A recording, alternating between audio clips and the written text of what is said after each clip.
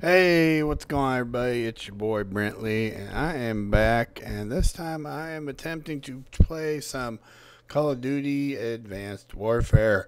Yes, I am not very good at this game, but I tried. Also, when I got this footage, I wasn't feeling good. If you can tell my voice, I'm still kind of under the weather, and I was kind of medicated. So, all you fanboys out there that are going to tell me I suck, well, tell me something I don't know.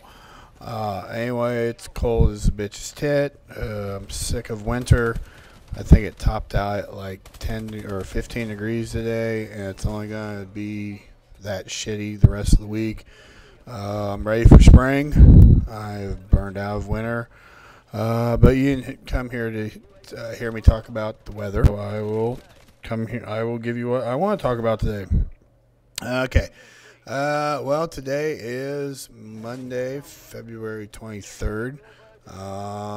Going to Thursday. I'm going with a good friend of mine to see the Book of Mormon. There's a traveling production in Kansas City, and my buddy goes to New York all the time to see these kind of things. But I guess the Book of Mormon is still so popular that tickets are like $200-300 or something, and he just doesn't want to pay that for a show that's 2 or 3 years old, I guess. So he just waited for the traveling production to come here, and we're gonna go. He knows that unless there's 4-letter words, full frontal nudity, or racy content, I'm not really into musicals at all because I'm not gay. I'm not an artsy fartsy kind of guy, but anyway, he thinks I'll like this one. The people that wrote, South Park, Parker, Matt Stone wrote this one. They won a butt ton of awards when it came out, so I don't know. It'll be fun. It'll be something new. I just hope I can get over this freaking funk I'm in. I'm so sick of winter and being chilly and cold and bleh all the time. I've had enough of winter. Anyway, let's see. So that's Thursday. Let's see. I have both my vehicles need to get inspected. I got to renew the tags. So that means a fun adventure to the DMV, which the DMV sucks. I don't care what state you're in. It sucks. It's boring, and I'll have all my shit. Property tax receipts, proof of insurance, and all that stuff. Everything I need to renew my tags, and I'll be stuck behind some idiot who forgot everything, and it just frustrates the hell out of me. I'm the kind of guy that I prepare, and when I show up, I'm good to go. So I'm not looking forward to that, but I don't have to. Let's see, cars due at the end of March, bikes due at the end of April. So I'm only making one trip. I'll probably be, well, I'm not getting my bike out in this fucking cold ass weather. Hell no. So I probably won't do that till like middle of March around my birthday, which my birthday's coming up, and I still have no idea what I'm doing. It's looking like I'm probably just going to go down to the bar and get drunk like I always do, but I don't drive no more. Learned that lesson it'll be 3 years ago. When I got my first and only DUI, unlike some people who I have talked about, I learned my lesson. I got one DUI, and I don't do that shit no more. Anyway, haven't heard anything from the Butterfly Princess. A mutual friend got a letter from her. I guess she's trying to stay busy, taking classes or whatnot. I don't know. Last time I did write the Butterfly Princess, I basically called her out on her bullshit.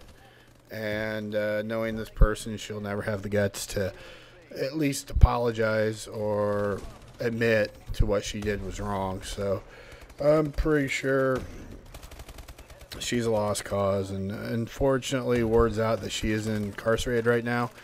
And a lot of people don't want nothing to do with her. I mean, it has nothing to do with me, but I've gotten a bunch of calls lately. Hey, I heard so-and-so's in jail. What happened? And, I'm going to be honest. Well, 3 DUIs, that's what happens. Sorry. Here's her address. You can write her. Oh, I heard this too. Well, there's a little truth. I'm not going to deny or confirm anything, but if someone asks me a point-blank question, hey, what's this? I'm going to be brutally honest and tell them what I think. I don't sugarcoat shit for nobody, and I never will. So anyway, enough about that gash.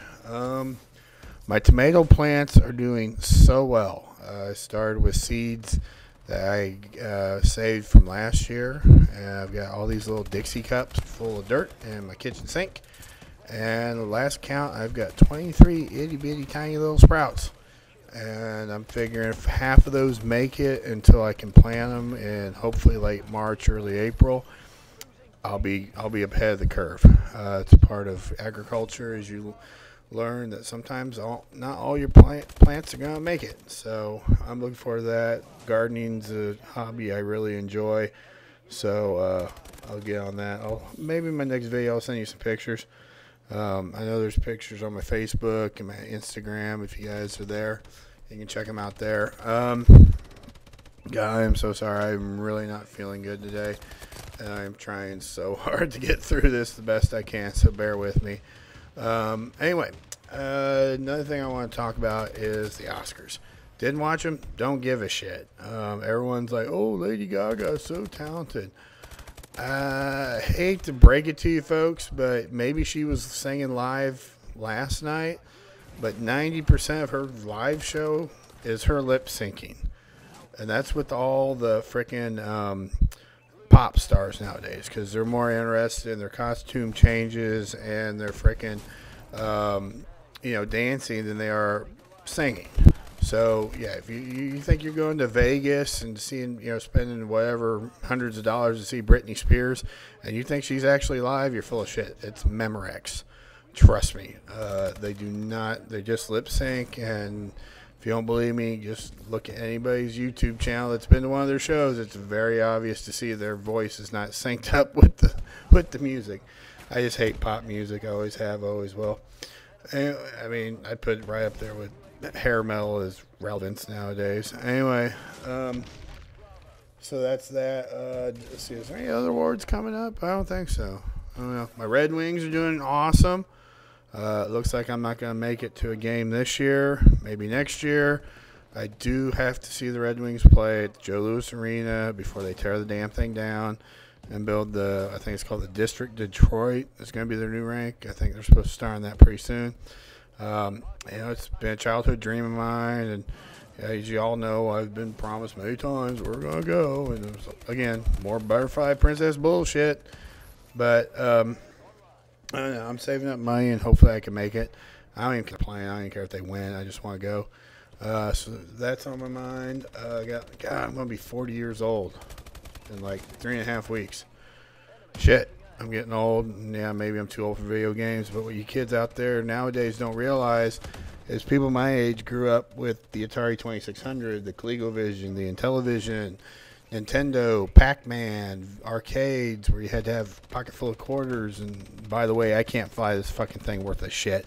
So don't give me any trouble. It's harder to fly than you think, and I don't really know the controls because I haven't played through the campaign, so cut me some slack. But so yeah, there's a lot of people I know my age that have the PS4s and the Xbox Ones and whatnot because we have disposable income. So it's not that weird that us old men like video games because it kind of reminds us of our youth. But, enough about that. But all in all, I'm doing okay. I'm hanging in there the best I can. I appreciate each and every one that watches my videos and comments and likes them. Every one of you new subs out there, I appreciate it. I've gotten a couple. And look at this. I got my first ever game-ending kill right there. I was getting ready to kill that guy. See, check me out. Looky. Again, I'm not a Call of Duty guy. I'm a Battlefield guy. I'll get some Battlefield footage for you. See, there's me, Brently 238173.